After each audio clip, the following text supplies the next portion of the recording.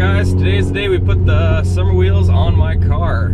Weather's been crap here in North Dakota. Obviously it's mid-March and I'm just getting my summer wheels on. So pretty excited about that. Haven't seen it with the bags yet. So yeah, can't wait. But before that, you might not really care, but it's kind of cool for me. Got a logo for the channel. A friend of a friend named Zachary Banks designed the logo, gave me a pretty stellar price on it. So yeah, now I have a logo. If you guys are interested in something like that, just let me know. I can put you guys together and get yourself a logo.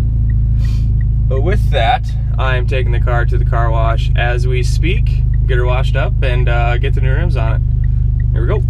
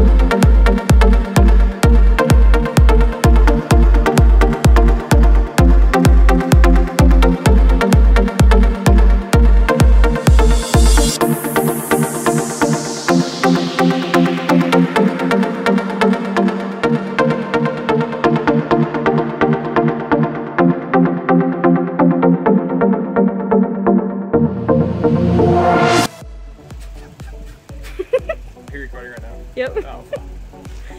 You can edit it out, remember? I know, I tried to put it in.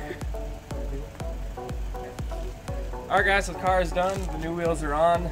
The old wheels are 8-inch. These ones are 9.75, so I'm a little scared I'd have a little fender mishap, so I have checked, I cheated. So now, I got the app on my phone. Another reason to buy the Airlift, because you can do it on your phone. Let's drop the car.